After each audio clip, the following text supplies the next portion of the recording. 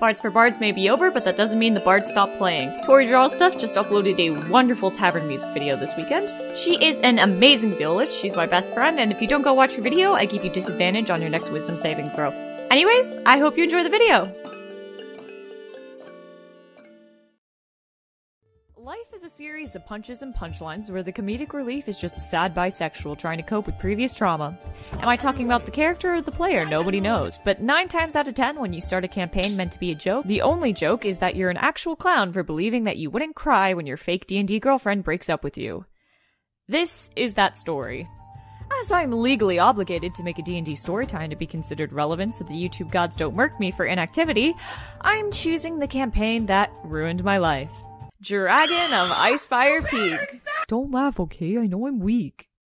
You would think one of the most basic modules used as an introduction to D&D would be more player-friendly.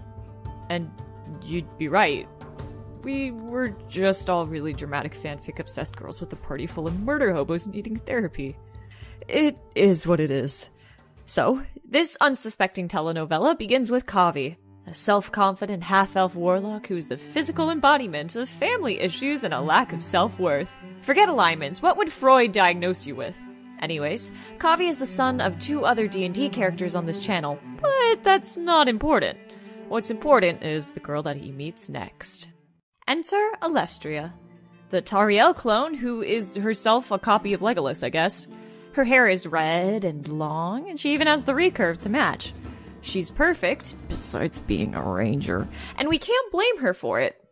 This was our DM's first ever PC, after all, that she thought she could throw in as a fun cameo since it had been so long. Spoilers, it wasn't just a cameo. Throwaway character? I think you mean lifelong partner and new love interest. Auga! In reality, this was only meant to be a light-hearted gag/joke of the characters all flirting with one another, as Alestria introduced us to the town of Phandalin.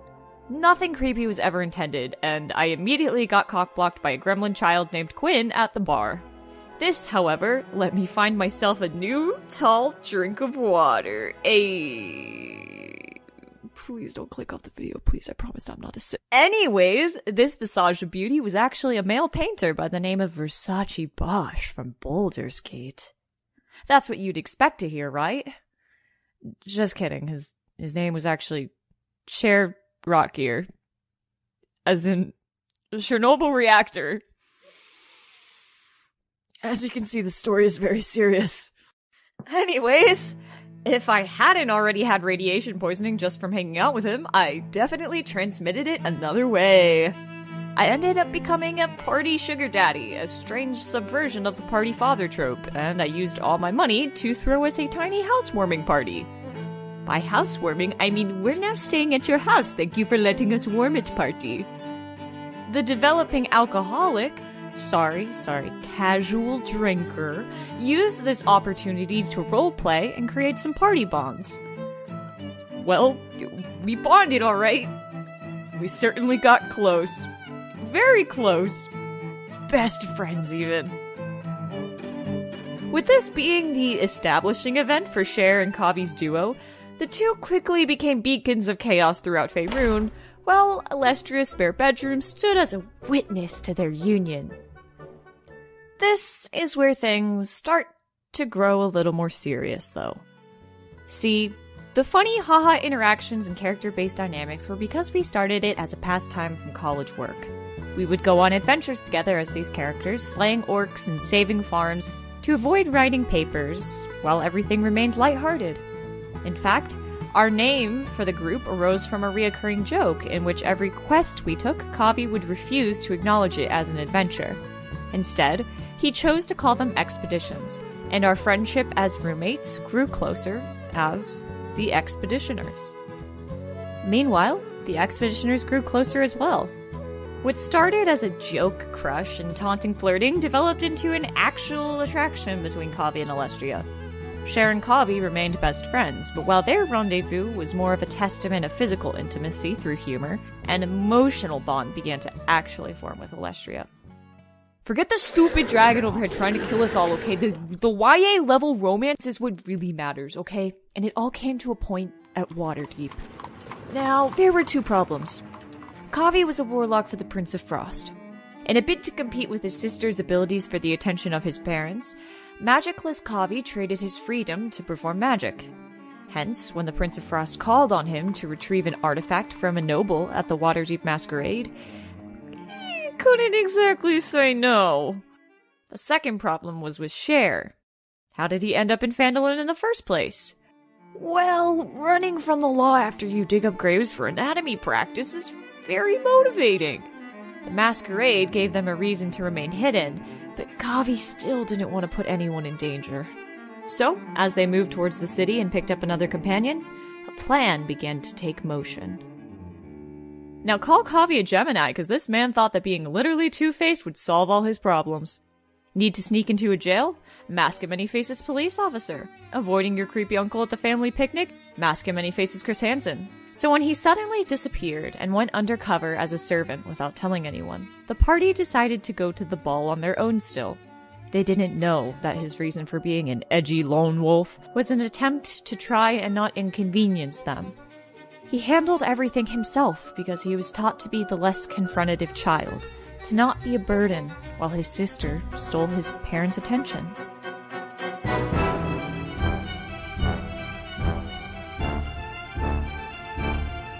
While everyone else was completely unbothered by his absence and went on to have fun and forget him, this didn't go over well with Alestria, who had been holding on to some unspoken expectations.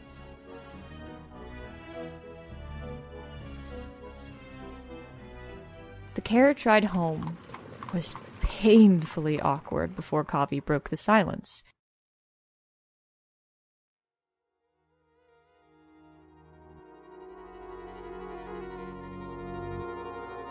And Alestria snapped. Remember how I said that everyone needed therapy? Well, Alestria had run away from home, and she didn't take too kindly to the same perceived abandonment.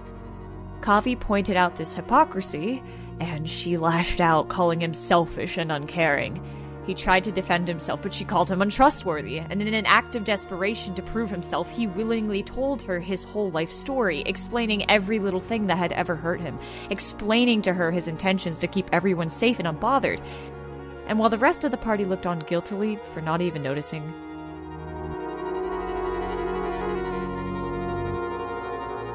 Alestria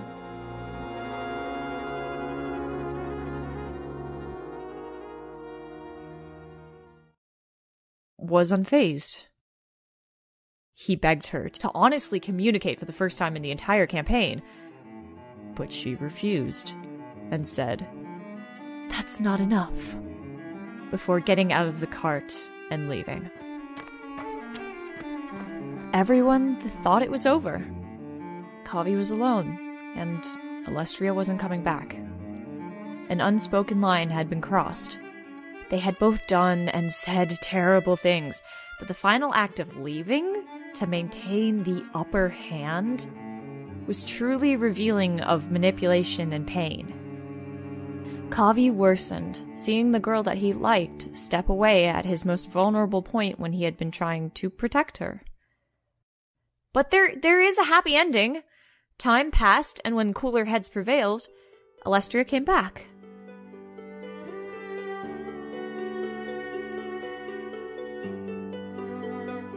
With a necklace made from her only bootstrap and moose teeth as an apology present.